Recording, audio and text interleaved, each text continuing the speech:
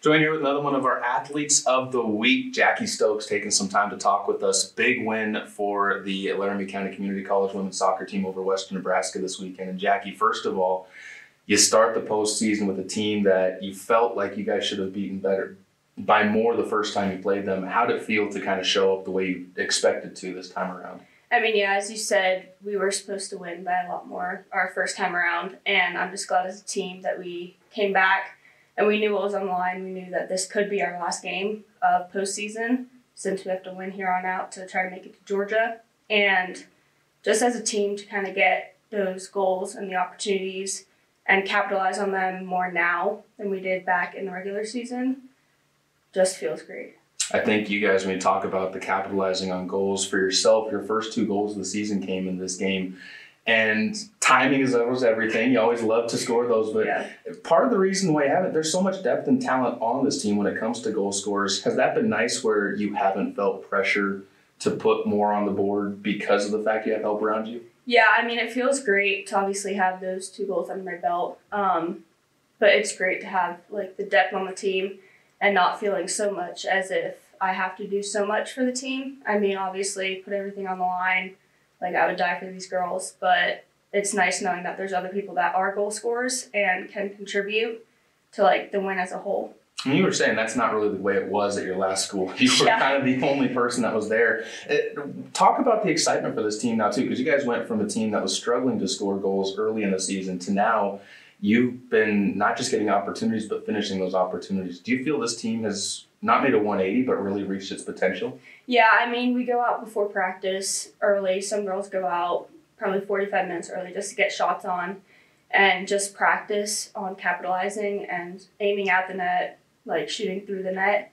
And Gardner's talked about that we have to capitalize on the chances that we get because sometimes we may not get as many chances. So we have to honestly try as hard as we can to get the ball in the back of the net because that may be our only time. You guys are going into a doubleheader this weekend, hopefully a doubleheader this weekend. You never can say it's going to be, but hopefully a doubleheader this weekend, Casper and then the winner of Otero and I believe Northeastern Junior College losing in their match to Western Wyoming. So a couple of kind of revenge matches either way in that championship game. But another chance at a home game after that because the district tournament game would be held here. How big would it be to this team to have the chance to play one more time in front of the home fans? I mean, I think as a team, I could speak for us all. We love playing on our field. We think that's the best in the region. And we just feel more confident on our field, especially with our fan base and all of the other teams coming to support us. I just feel like we would love to be back here and we could capitalize on that. We'll wrap it up with a couple questions about your future because it is getting to that time when you start thinking about where you're at next. You've only been here for 1 year after transferring in, but you're already looking at another D1 school to move back on to, hopefully. But what's the goal when it comes to playing at the next level? Do you want playing time or are you looking to try and pick a program that you're going to see a good competitive balance in? I mean, obviously playing time is big for me because I don't want to go somewhere and sit. But I mean, obviously schooling is important. I want to become a neurosurgeon. So I have a lot of school left to complete. But finding a school that I know has neuroscience, has a good program, and obviously the team will push me to become the best that I can be. Finally, we'll talk about that balancing out between academics and athletics. How do you do that? Walk us through that because I know that's not easy. Yeah, I mean, obviously it's hard.